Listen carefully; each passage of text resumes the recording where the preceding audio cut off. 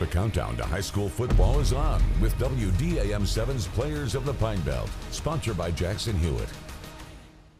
First-time head coach Mason Woodrow takes the reins of West Marion football. He knows from his short time in the profession the most successful programs are player-led, so he'll be looking to Eli Rockco to lead the charge this season. I'll pull up at 7:15.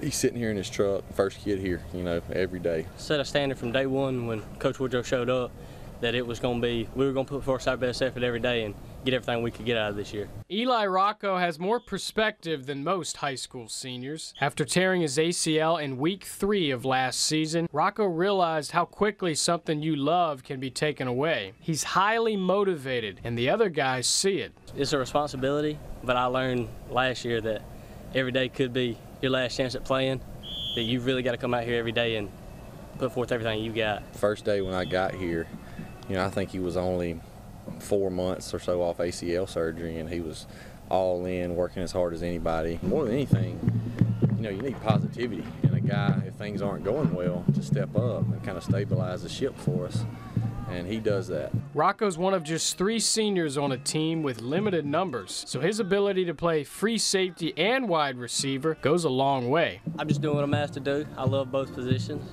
Honestly, my heart probably is at free safety, but I love getting the ball too.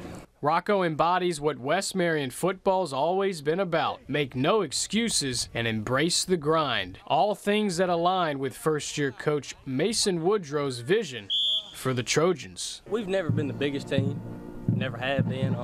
We've always had to go in every game and just battle it out. We've always had to be a little scrappy. Football's important in Marion County. That's one of the reasons why I wanted to come here. Because I knew from coaching against them how tough these kids were and how much they cared about football. Really, if nothing else, we want to go a step further than we've ever been here.